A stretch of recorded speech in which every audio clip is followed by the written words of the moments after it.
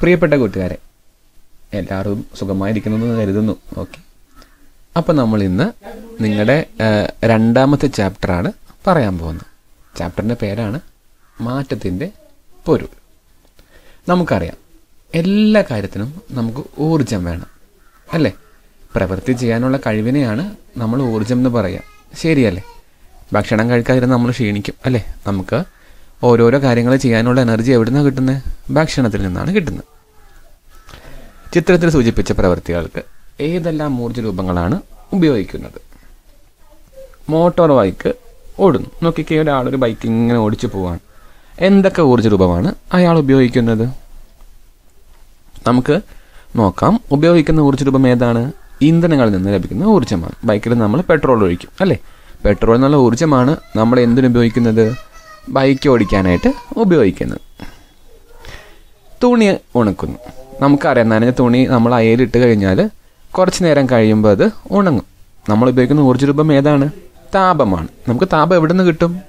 അതെ, സൂര്യപ്രകാശത്തിൽ നിന്നാണ് നമുക്ക് താപം കിട്ടുന്നത്. നോക്കൂ, അടുത്തത് നോക്കൂ. ബൾബുകൾ പ്രകാശിക്കുന്നു. ബൾബ് പ്രകാശിക്കാനുള്ള ഊർജ്ജം എവിടെ നിന്ന് കിട്ടും? അതെ, അത് നമുക്ക് വൈദ്യുതോർജ്ജത്തിൽ നിന്നാണ് ലഭിക്കുന്നത്. നമ്മൾ ഇലക്ട്രിസിറ്റിയിൽ നിന്നാണ് നമുക്ക് ബൾബ് പ്രകാശിക്കാനുള്ള ഊർജ്ജം ലഭിക്കുന്നത്. അടുത്തത് ഉച്ചഭാഷിണി പ്രവർത്തിക്കുന്നു, അല്ലേ? ലൗഡ് സ്പീക്കർ പ്രവർത്തിക്കുമ്പോൾ നമുക്ക് നല്ല ശബ്ദം കേൾക്കാൻ കഴിയും. അപ്പോൾ നമുക്ക് ലഭിക്കുന്ന ഊർജ്ജ രൂപം ഏതാണ്? ശബ്ദമാണ്. ഊർജത്തിൻ്റെ വിവിധ രൂപങ്ങൾ. നമുക്കറിയാം, ഊർജത്തിന് പല രൂപങ്ങളുണ്ട്. പക്ഷെ നമ്മൾ എല്ലാ രൂപവും എന്ത് ചെയ്യുന്നില്ല? ഉപയോഗിക്കുന്നില്ല. പട്ടികയിൽ വിവിധ സന്ദർഭങ്ങൾ നൽകിയിരിക്കുന്നു. ഓരോ സന്ദർഭത്തിലും ഉണ്ടാകുന്ന ഊർജ്ജ രൂപങ്ങളും നാം ഉപയോഗിക്കുന്ന ഊർജ്ജ രൂപവും ഏതാണെന്ന് കരുതുക. അപ്പോൾ ഇവിടെ നമുക്ക് ഓരോരോ എക്സാമ്പിൾ പറഞ്ഞിട്ടുണ്ട്. ഓരോന്നിലും നമുക്ക് ഓരോ തരത്തിലുള്ള ഊർജ്ജം ലഭിക്കും. പക്ഷെ നമ്മളത് ഉപയോഗിക്കണമെന്നില്ല. നമ്മൾ ഉപയോഗിക്കുന്നത് വേറെ ചിലപ്പോൾ അതിൽ പെടുന്ന ഏതെങ്കിലും ഒന്നോ രണ്ടോ ഊർജ്ജ രൂപമായിരിക്കും. നമുക്ക് ഓരോന്ന് പറഞ്ഞു തുടങ്ങാം, അല്ലേ? സോ, ഒന്നാമത്തത് ടോർച്ച് പ്രകാശിക്കുന്നു. ഏതൊക്കെയാണ് ഉണ്ടാകുന്ന ഊർജ്ജ രൂപങ്ങൾ? പ്രകാശവും താപവും. നമ്മൾ ഏതായി ഉപയോഗിക്കുന്നത്? ടോർച്ച് പ്രകാശിക്കുമ്പോൾ നമുക്ക് എന്താ വേണ്ടത്? പ്രകാശമാണ് വേണ്ടത്. അടുത്തത് ഏതാണ്? മെഴുകുതിരി കത്തുന്നു. മെഴുകുതിരി കത്തുക. ഏതൊക്കെ ഊർജ്ജ രൂപം ഉണ്ടാവും? വെട്ടവും ഉണ്ടാവും. തൊട്ട് നോക്കി എന്ത് പറ്റും? കൈ പൊള്ളും. അതെ, പ്രകാശവും ഉണ്ടാവുന്നുണ്ട്, താപവും ഉണ്ടാവുന്നുണ്ട്. നമ്മൾ ഏത് ഊർജ്ജ രൂപമാണ് ഉപയോഗിക്കുന്നത്? പ്രകാശമാണ് നമ്മൾ ഉപയോഗിക്കുന്നത്, അല്ലേ? കറണ്ട് പോയാൽ നമ്മൾ അപ്പം തന്നെ എന്ത് കത്തിച്ച് വയ്ക്കും? മെഴുകുതിരി കത്തിച്ച് വയ്ക്കും, അല്ലേ? അടുപ്പിൽ വിറക് കത്തുന്നു. ഓക്കെ, എന്തൊക്കെ ഊർജ്ജ രൂപം ഉണ്ടാവുന്നുണ്ട്? നേരത്തെ പറഞ്ഞതുപോലെ തന്നെ പ്രകാശവും ഉണ്ടാവുന്നുണ്ട്, താപവും ഉണ്ടാവുന്നുണ്ട്. നമുക്ക് എന്താ വേണ്ടത്? താപമാണ് വേണ്ടത്. പക്ഷെ ചില സമയത്ത് നമ്മളിത് രണ്ടും ഉപയോഗിക്കാറുണ്ട്, അറിയാമോ? നമ്മൾ ടൂറൊക്കെ പോകുമ്പോൾ ക്യാമ്പ് ഫയർ ഒക്കെ നടത്തില്ലേ? അപ്പം നമ്മൾ വിറകിട്ട് കത്തിക്കുമ്പോൾ പ്രകാശവും കിട്ടും, താപവും കിട്ടും, അല്ലേ? അടുത്തത് നോക്കൂ. വൈദ്യുത ബൾബ് പ്രകാശിക്കുന്നു. നമ്മൾ നേരത്തെ പറഞ്ഞതാണ്. എന്തൊക്കെ രൂപം ഉണ്ടാവുന്നുണ്ട്? പ്രകാശവും താപവും. വൈദ്യുത ബൾബ് പ്രകാശിക്കുമ്പോൾ എവിടെ നിന്നാ താപം ഉണ്ടാവുക? നിങ്ങൾ പതുക്കി ഒന്ന് ബൾബിൽ തൊട്ട് നോക്കുക. അപ്പം നിങ്ങൾക്ക് അറിയാൻ പറ്റും എന്ത് താപം ഉണ്ടാവുന്നത് എന്നും പറഞ്ഞ് കൈപൊള്ളിക്കല്ലേ. നമ്മൾ എന്താ ഉപയോഗിക്കുന്നത്? പ്രകാശ രൂപമാണ് നമ്മൾ ഉപയോഗിക്കുന്നത്. പടക്കം പൊട്ടുന്നു. നമുക്ക് ഇഷ്ടമുള്ള കാര്യമാണ്, അല്ലേ? പ്രകാശം ഉണ്ടാവുന്നുണ്ട്, താപം ഉണ്ടാവുന്നുണ്ട്, ശബ്ദവും ഉണ്ടാവുന്നുണ്ട്. നമ്മൾ എന്താ ഉപയോഗിക്കുന്നത്? പടക്കമാണ്. നമ്മളെന്താണ്? അതെ, ശബ്ദവും പ്രകാശവും നമ്മൾ ഉപയോഗിക്കാറുണ്ട്. ഓക്കെ, ഈ ടേബിള് വളരെ ഇമ്പോർട്ടൻ്റ് ആണ്. കാരണം പരീക്ഷയ്ക്ക് പല തവണ ഇത് ചോദിച്ചിട്ടുണ്ട്. അവരൊരു സന്ദർഭം പറയും, നമ്മൾ ഉണ്ടാകുന്ന ഊർജ്ജ രൂപവും എഴുതണം, ഉപയോഗപ്പെടുന്ന ഊർജ്ജ രൂപവും എഴുതണം. അപ്പോൾ ഈ വീഡിയോ വീണ്ടും വീണ്ടും കണ്ട് നല്ലപോലെ പഠിക്കുമല്ലേ? ചില ഊർജ്ജ രൂപങ്ങൾ നാം പരിചയപ്പെട്ടു. ഇനി താഴെ പറയുന്ന സന്ദർഭങ്ങളിൽ ഏതെല്ലാം ഊർജ്ജ രൂപമാണ് ഉണ്ടാവുന്നത് നമുക്ക് നോക്കാം. അപ്പോൾ ഇവിടെ നമ്മൾ 3 ഊർജ്ജ രൂപം എഴുതിയിട്ടുണ്ട്. ഓരോന്നായിട്ട് നമുക്ക് പറയാം. പൂത്തിരി കത്തുന്നു, അല്ലേ? ചെറുപുരാമഞ്ഞ് കത്തുന്നു. എന്തൊക്കെ എനർജി ഉണ്ടാവുന്നുണ്ട്? താപോർജ്ജമുണ്ട്, പ്രകാശമുണ്ട്, ശബ്ദവുമുണ്ട്. ഓക്കെ, മോട്ടോർ സൈക്കിൾ ഓടിക്കുന്നു. നമ്മൾ നേരത്തെ പറഞ്ഞത് തന്നെയാണ്, അല്ലേ? എന്തൊക്കെ ഉണ്ടാവുന്നുണ്ട്? ശബ്ദം, ഇല്ലേ? ബുള്ളറ്റൊക്കെ ആണെങ്കിൽ ഗുഡു ശബ്ദം ഉണ്ടാവും. പിന്നെയോ രാസോർജം, ശരിയല്ലേ? പുറകുവശത്ത് നിന്ന് പുകയൊക്കെ വരുന്നത് നിങ്ങൾ കണ്ടിട്ടില്ലേ? യാന്ത്രികോർജ്ജം ഉണ്ടാവുന്നുണ്ട്. മിക്സി പ്രവർത്തിക്കുന്നു. മിക്സി നിങ്ങൾക്കറിയാലോ, വീട്ടിലെ മിക്സി ഗ്രൈൻഡർ ഓണാക്കുമ്പോൾ എന്ത് പറ്റും? ഡ്രന്ന് ഒച്ച കേക്ക്. ശബ്ദമുണ്ടാവുന്നുണ്ട്, താപമുണ്ടാവുന്നുണ്ട്, യാന്ത്രികോർജ്ജം ഉണ്ടാവുന്നുണ്ട്. ഇനിയുള്ളത് ഇലക്ട്രിക്കൽ മോട്ടോർ പ്രവർത്തിക്കുന്നു. മോട്ടർ നിങ്ങൾ കണ്ടിട്ടുണ്ടോ? ഉണ്ടോ? ആ, നമ്മുടെ വീട്ടിലെ വെള്ളമൊക്കെ പമ്പ് ചെയ്യാൻ നമ്മൾ മോട്ടർ ഉപയോഗിക്കാറുണ്ട്. ശബ്ദം ഉണ്ടാവും, താപോർജ്ജം ഉണ്ടാവും, യാന്ത്രികോർജ്ജവും ഉണ്ടാവും. ഊർജത്തിന് ഒരു രൂപത്തിൽ നിന്നും മറ്റൊരു രൂപത്തിലേക്ക് മാറ്റാൻ കഴിയും അല്ലേ? നമുക്കിനി ഓരോരോ ഊർജ്ജങ്ങളെക്കുറിച്ച് പറയാം. ഒന്നാമത്തെ ഊർജ്ജമാണ് യാന്ത്രികോർജ്ജം. വൈദ്യുതോർജ്ജമോ ഇന്ധനങ്ങൾ കത്തുമ്പോൾ ഉണ്ടാകുന്ന ഊർജ്ജമോ എഞ്ചിൻ പ്രവർത്തിക്കുന്നതിനും അതുവഴി യന്ത്രഭാഗങ്ങൾ ചലിക്കുന്നതിനും കാരണമാകും. യന്ത്രങ്ങളുടെ പ്രവർത്തനത്തിലൂടെയുള്ള യാന്ത്രികോർജ്ജമാണ് വാഹനങ്ങളെ ചലിപ്പിക്കുന്നത്. അപ്പോൾ എന്താണ് യാന്ത്രികോർജ്ജം? യന്ത്രങ്ങളുടെ പ്രവർത്തന ഫലമായി നമുക്ക് ലഭിക്കുന്ന ഊർജ്ജമാണ് യാന്ത്രികോർജ്ജം. മറന്നു പോകരുത്. എന്താണ് യാന്ത്രികോർജ്ജം? യന്ത്രങ്ങളുടെ പ്രവർത്തനം മൂലം നമുക്ക് ലഭിക്കുന്ന ഊർജ്ജ രൂപമാണ് യാന്ത്രികോർജ്ജം. അടുത്ത ഊർജ്ജ രൂപമാണ് രാസോർജ്ജം. പദാർത്ഥങ്ങളിൽ അടങ്ങിയിരിക്കുന്ന ഊർജ്ജമാണ് രാസോർജ്ജം. പ്രകാശ സംശ്ലേഷണം വഴി സസ്യങ്ങൾ സൗരോർജ്ജത്തെ രാസോർജ്ജമാക്കി മാറ്റുന്നു. ഇങ്ങനെ സംഭരിക്കുന്ന രാസോർജ്ജം ആഹാര പദാർത്ഥങ്ങളിലൂടെ ജീവികളിൽ എത്തുന്നു. വിറക് കത്തുമ്പോൾ ലഭിക്കുന്നത് സസ്യഭാഗങ്ങളിൽ സംഭരിക്കുന്ന രാസോർജ്ജമാണ്. എല്ലാ വസ്തുക്കളിലും രാസോർജ്ജമുണ്ട്. എന്തൊക്കെയോ കുറേ കാര്യങ്ങൾ പറയുന്നല്ലേ. എളുപ്പത്തിൽ ഞാൻ പറയാം. നമുക്ക് ഊർജ്ജം കിട്ടുന്ന തരുന്ന ഒന്നാമത്തെ ആളാരാണ്? സൂര്യനാണ്. സൂര്യനിൽ നിന്ന് ചെടികൾ എന്ത് ചെയ്യും? ഈ സൂര്യൻ്റെ ഊർജ്ജത്തെ സ്വീകരിക്കും. എന്നിട്ട് അവർ എന്ത് ചെയ്യും? ഭക്ഷണം പാകം ചെയ്യും. അതിന് പറഞ്ഞൊരു പേരുണ്ട്, എന്ത്? പ്രകാശ സംശ്ലേഷണം. അങ്ങനെ ഈ ലഭിക്കുന്ന ഊർജ്ജം അവർ സൂക്ഷിച്ച് വയ്ക്കും. ഈ ചെടികളിൽ നിന്നുള്ള ഊർജ്ജം കുറേ നാൾ കഴിയുമ്പോൾ നമുക്ക് എന്തായി കിട്ടും? അതെ, ഫോസിലായിട്ടൊക്കെ കിട്ടും. പെട്രോള്, ക്രൂഡ് ഓയിൽ അങ്ങനെയൊക്കെ പറയും. അങ്ങനെ എല്ലാ ജീവികളിലും ഊർജ്ജമുണ്ട്. അങ്ങനെ സസ്യഭാഗങ്ങളിലുള്ള ജീവികളിലുള്ള ഊർജ്ജ രൂപത്തിനെയാണ് നമ്മൾ എന്ത് പറയുക? രാസോർജ്ജമെന്ന് പറയുക. ഇനി നോക്ക്, ഈ ഫ്ലോ ചാർട്ടാണ്. ഇത് പരീക്ഷയ്ക്ക് വളരെ ഇമ്പോർട്ടൻ്റ് ആണ്. പലതവണ ക്വസ്റ്റ്യൻ പേപ്പർ ഈ ഫ്ലോ ചാർട്ട് കൊടുത്തിട്ട് കംപ്ലീറ്റ് ചെയ്യാൻ പറയാറുണ്ട്. നമുക്ക് ഒരു സൈഡിൽ നിന്ന് തുടങ്ങാം. സൂര്യൻ്റെ ഊർജ്ജത്തിൻ്റെ ആദ്യ ഉറവിടം ആരാണ്? സൂര്യൻ. സൂര്യനിൽ നിന്ന് ആരാണ് ഊർജ്ജം സംഭരിക്കുന്നത്, സൂക്ഷിച്ചെടുക്കുന്നത്? സസ്യങ്ങളാണ്. ഇനി നമുക്ക് ഫോസിൽ ഇന്ധനത്തെക്കുറിച്ച് പറയാം. എന്തൊക്കെയാണ് ഈ ഫോസിൽ ഇന്ധനം? നിങ്ങൾ കേട്ടിട്ടുണ്ടാവും അല്ലേ? പെട്രോള്, മണ്ണെണ്ണ, ക്രൂഡ് ഓയിൽ, അത് തന്നെ. ദെൻ കൽക്കരി. അടുത്തത് ഏതാണ്? പെട്രോൾ. അടുത്തത് ഏതാണ്? ഡീസൽ. പിന്നെയോ മണ്ണെണ്ണ. ദെൻ അവസാനമായിട്ട് LPG. LPG നിങ്ങൾ കണ്ടിട്ടുണ്ടോ? അതെ, നമ്മൾ വീട്ടിൽ കുക്ക് ചെയ്യാനൊക്കെ ഉപയോഗിക്കുന്നത് ഇങ്ങനെയുള്ള LPG ആണ്. ദെൻ എന്തൊക്കെയാണ് ഊർജ്ജ മാറ്റങ്ങളെന്ന് നമുക്ക് നോക്കാം. ഊർജ്ജ മാറ്റങ്ങൾ നിത്യജീവിതത്തിൽ നാം പ്രയോജനപ്പെടുത്തുന്നുണ്ട്. ഗാർഹിക ഉപയോഗങ്ങളെ നമുക്കൊന്ന് പട്ടികപ്പെടുത്തി നോക്കാം. ഇത് ചോദിച്ചിട്ടുണ്ട് എക്സാമിന് പല പ്രാവശ്യം. ഒരു സന്ദർഭം പറയും, ഏതൊക്കെയാണ് ഊർജ്ജ മാറ്റമെന്ന് പറയണം.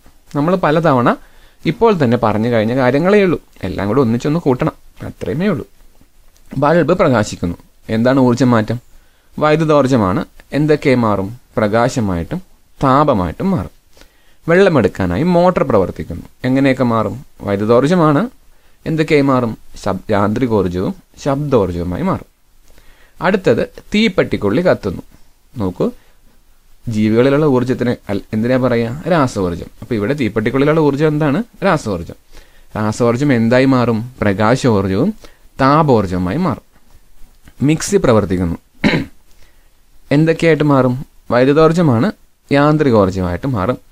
ശബ്ദോർജ്ജമായിട്ട് മാറും. റേഡിയോയിൽ വാർത്ത കേൾക്കുന്നു. വൈദ്യുതോർജ്ജമാണ് കൊടുക്കേണ്ടത്. എന്തായി മാറും? അതെ, ശബ്ദോർജ്ജമായിട്ട് മാറും. അപ്പോൾ ഈ ഒരു ടേബിൾ വളരെ ഇമ്പോർട്ടൻ്റ് ആണ്. എക്സാമിന് ചോദിച്ചിട്ടുണ്ട്. നല്ല പോലെ ഓർത്ത് വെക്കുക. ഇനി നമുക്കിവിടെ ഒരു ടേബിളാണ് കംപ്ലീറ്റ് ചെയ്യാനുള്ളത്. ഒരു ഫ്ലോ ചാർട്ട്. മേലെ നിന്ന് താഴെ വരെ നമുക്ക് പോകണം. നോക്കൂ, ഏറ്റവും മുകളിൽ നോക്കിക്കേ, ഇന്ധനം കത്തുന്നു. എന്താണ്? രാസോർജ്ജമാണ്. ജനറേറ്റർ പ്രവർത്തിക്കുന്നു. ജനറേറ്റർ പ്രവർത്തിക്കുമ്പോൾ കിട്ടുന്ന എന്ത് ഊർജ്ജമാണ്? യാന്ത്രികോർജ്ജമാണ്. യാന്ത്രികോർജ്ജം നമുക്ക് എന്തൊക്കെയാക്കി മാറ്റാൻ കഴിയും? ശബ്ദം. പക്ഷെ നമ്മൾ എന്ത് ചെയ്യുന്നില്ല? പ്രയോജനപ്പെടുത്തുന്നില്ല. വൈദ്യുതോർജ്ജം നമുക്ക് ആവശ്യമുണ്ടേ. താപോർജ്ജം നമ്മൾ പ്രയോജനപ്പെടുത്തുന്നില്ല. ഇതിന് വൈദ്യുതോർജ്ജത്തെ 3 ഭാഗങ്ങളായി മാറും. മിക്സി പ്രവർത്തിക്കുന്നു, ഫാൻ കറങ്ങുന്നു, ബൾബ് കത്തുന്നു. നമുക്ക് മിക്സിയിൽ നിന്ന് തുടങ്ങാം. നമ്മളേതാ മിക്സിയിൽ പ്രയോജനപ്പെടുത്തുന്ന ഊർജ്ജം? അതെ, യാന്ത്രികോർജ്ജമാണ്. ശബ്ദോർജ്ജം പ്രയോജനപ്പെടുത്തുന്നുണ്ടോ? ഇല്ല. ഫാൻ കറങ്ങുന്നു. ഉപയോഗപ്പെടുത്തുന്ന ഏതാണ്? യാന്ത്രികോർജ്ജം. പെടുത്താത്തതോ? ശബ്ദോർജ്ജം. ബൾബ് കത്തുന്നു. ഏതാണ് ഉപയോഗപ്പെടുത്തുന്നത്? പ്രകാശം. പെടുത്താത്തതോ? താപോർജ്ജം. ഓക്കെ, മനസ്സിലായല്ലോ അല്ലേ? ഇനി അവസ്ഥാമാറ്റമാണ്. ശരിക്കും ഈ ചാപ്റ്ററിൻ്റെ പേര് തന്നെ ഇതാണ്, മാറ്റത്തിൻ്റെ പൊരുൾ. നമുക്ക് അവസ്ഥാമാറ്റത്തെക്കുറിച്ചാണ് കൂടുതൽ കാര്യമായി പഠിക്കാനുള്ളത്. വസ്തുക്കൾ മതിയായ അളവിൽ താപോർജ്ജം സ്വീകരിക്കുമ്പോഴും പുറത്തുവിടുമ്പോഴും അവസ്ഥാമാറ്റത്തിന് വിധേയമാകും. താപോർജ്ജം സ്വീകരിച്ച് ഖരാവസ്ഥയിൽ നിന്ന് ദ്രാവകാവസ്ഥയിലേക്കും തുടർന്ന് വാതകാവസ്ഥയിലേക്കും മാറും. ഊർജ്ജം പുറത്തുവിട്ട് വാതകാവസ്ഥയിലുള്ള വസ്തുക്കൾ ദ്രാവകാവസ്ഥയിലേക്കും തുടർന്ന് ഖരാവസ്ഥയിലേക്കും മാറും. എന്തെങ്കിലും മനസ്സിലായോ? ഞാൻ പറഞ്ഞു തരാം. എന്ന് പറഞ്ഞാൽ ഖരാവസ്ഥയിലുള്ള സംഭവങ്ങളെ നമ്മളങ്ങ് ചൂടാക്കുക, അവർക്ക് എനർജി കിട്ടും. അവരെന്തായി മാറും? ദ്രാവകമായി മാറും. പിന്നെയും ദ്രാവകത്തെ ചൂടാക്കുക, അതെന്തായി മാറും? വാതകമായി മാറും. ഈ വാതകത്തെ അങ്ങ് തണുപ്പിച്ചാലോ അത് തിരിച്ച് എന്താവും? ദ്രാവകമാവും. ദ്രാവകത്തെ പിന്നെയും അങ്ങ് തണുപ്പിച്ചാലോ അതെന്തായി മാറും? ഖരമായി മാറും. ഈ ഖരവും ദ്രാവകവും വാതകവും ഒക്കെ നമുക്കൊരു എക്സാമ്പിൾ വെച്ച് പറയാം. നോക്ക്, ഐസ് കട്ട ഉണ്ടായിരുന്നു, നമ്മളങ്ങ് ചൂടാക്കി, അതെന്തായി മാറും? ജലമായി മാറും. ആ ജലത്തെ പിന്നെയും ഞാനങ്ങ് ചൂടാക്കി, അതെന്താവും? നീരാവിയാവും. ഈ പൊങ്ങി വരെ നീരാവിൻ്റെ മേലെ ഞാനൊരു തണുത്ത പാത്രം കൊണ്ട് വെച്ചു, നീരാവി എന്തായി മാറും? ജലമായി മാറും. താപം പുറത്തോട്ട് വരും അല്ലേ? ഈ ജലത്തെ ഞാൻ പിന്നെ അങ്ങോട്ട് തണുപ്പിച്ചു, അപ്പോൾ അതെന്താവും? ഐസാവും. ഇങ്ങനെ മാറുന്നതിനെയാണ് നമ്മൾ അവസ്ഥാമാറ്റം എന്ന് പറയുക. രണ്ട് തരത്തിലുള്ള മാറ്റങ്ങളുണ്ട്, ഭൗതിക മാറ്റവും രാസമാറ്റവും. സോ നമുക്ക് ആദ്യം പഠിക്കാനുള്ളത് ഭൗതിക മാറ്റമാണ്. അവസ്ഥ, ആകൃതി, വലുപ്പം എന്നീ ഭൗതിക ഗുണങ്ങളിൽ വരുന്ന മാറ്റമാണ് ഭൗതിക മാറ്റം. വികസിക്കുന്നതും ഉരുകുന്നതും പൊട്ടുന്നതും കീറുന്നതുമെല്ലാം ഭൗതിക മാറ്റങ്ങളാണ്. ഭൗതിക മാറ്റങ്ങൾ മൂലം പുതിയ പദാർത്ഥങ്ങൾ ഉണ്ടാകുന്നില്ല. എന്താണ് ഭൗതിക മാറ്റം? മുറിക്കുക, കീറുക, പൊട്ടിക്കുക, അതെല്ലാം എന്താണ്? ഭൗതിക മാറ്റമാണ്. പക്ഷേ സാധനം എന്ത് ചെയ്യുന്നില്ല? മാറുന്നില്ല. എന്ന് പറഞ്ഞാൽ പുതിയൊരു പദാർത്ഥം ഭൗതിക മാറ്റം കൊണ്ട് ഉണ്ടാവുന്നില്ല. നമുക്ക് ഏതൊക്കെയാണ് ഉദാഹരണമെന്ന് നോക്കാം. മുറിക്കുക, നമ്മൾ തക്കാളി മുറിക്കുകയാണ്, ഭൗതിക മാറ്റമാണ്. എന്താ കാരണം? മുറിച്ചുണ്ടാവുന്ന ചെറിയ കഷ്ണവും തക്കാളി തന്നെയാണ് അല്ലേ? കീറുക, നമ്മൾ പേപ്പർ വലിച്ച് കീറുകയാണ്, പക്ഷേ ചെറിയ കഷ്ണം കിട്ടുന്നത് എന്ത് തന്നെയായിരിക്കും? പേപ്പർ തന്നെ ആയിരിക്കും. പൊട്ടുക, ഒരു ഗ്ലാസ് അങ്ങ് പൊട്ടി, പക്ഷെ പൊട്ടിക്കിടുന്ന ചെറിയ കഷ്ണം എന്ത് തന്നെയായിരിക്കും? ഗ്ലാസ് തന്നെ ആയിരിക്കും. ഉരുകുക, ഐസ് ഉരുകി വെള്ളമായി, രണ്ടും എന്ത് തന്നെയാണ്? ജലം തന്നെയാണേ. സോ ഇങ്ങനെയുള്ള മാറ്റങ്ങളെയാണ് നമ്മൾ സ്ഥിരമായ മാറ്റം എന്ന് പറയുക, അല്ലെങ്കിൽ ഭൗതിക മാറ്റം. സോ ഭൗതിക മാറ്റം സ്ഥിരമല്ല, അസ്ഥിരമായ മാറ്റമാണ്. മറന്നു പോകരുത്, ഭൗതിക മാറ്റം അസ്ഥിരമായ മാറ്റമാണ്. അടുത്തത് രാസമാറ്റമാണ്. പദാർത്ഥങ്ങൾ ഊർജം സ്വീകരിക്കുകയോ പുറത്തുവിടുകയോ ചെയ്ത് പുതിയ പദാർത്ഥങ്ങളായി മാറുന്ന പ്രവർത്തനമാണ് രാസമാറ്റം. രാസമാറ്റം സ്ഥിരമാണ്. എന്താണ് രാസമാറ്റം? ഒരു സാധനം മറ്റൊന്നായി മാറുന്നതിനെയാണ് നമ്മൾ രാസമാറ്റം എന്ന് പറയുക. അത് സ്ഥിരമാണ്, തിരിച്ചു കൊണ്ടുവരാൻ കഴിയില്ല. ഞാൻ കുറച്ച് പേപ്പർ അങ്ങ് കത്തിച്ചു, എനിക്ക് കിട്ടിയ ചാരമാണ്. ഈ ചാരത്തിന് എനിക്ക് തിരിച്ച് പേപ്പറാക്കാൻ പറ്റുമോ? ഇല്ല. അങ്ങനെയുള്ള മാറ്റത്തെയാണ് രാസമാറ്റം എന്ന് പറയുക. നമുക്ക് എക്സാമ്പിളിലേക്ക് പോവാം. ആഹാരം പാകം ചെയ്യുക, നമ്മൾ കുറച്ച് പച്ചക്കറിയൊക്കെ വെച്ച് സാമ്പാർ ഉണ്ടാക്കി, സാമ്പാർ തിരിച്ച് പച്ചക്കറിയാക്കാൻ പറ്റുമോ? ഇല്ല. സോ ആഹാരം പാകം ചെയ്യുക എന്ന് പറയുന്നത് ഒരു രാസമാറ്റമാണ്. ഇരുമ്പ് കമ്പികൾ തുരുമ്പെടുക്കുക, അത് നിങ്ങൾ കണ്ടിട്ടുണ്ടാവും അല്ലേ? തുരുമ്പെടുത്ത് അവർ നശിച്ചു പോകും. മാങ്ങ പഴുക്കുക, അതെന്താണ്? രാസമാറ്റമാണ്. പച്ചമാങ്ങ കുറച്ച് ദിവസം കഴിഞ്ഞപ്പോൾ ഇരുന്ന് പഴുത്ത മാങ്ങയായി, തിരിച്ച് പച്ചമാങ്ങയാക്കാൻ പറ്റുമോ? ഇല്ല.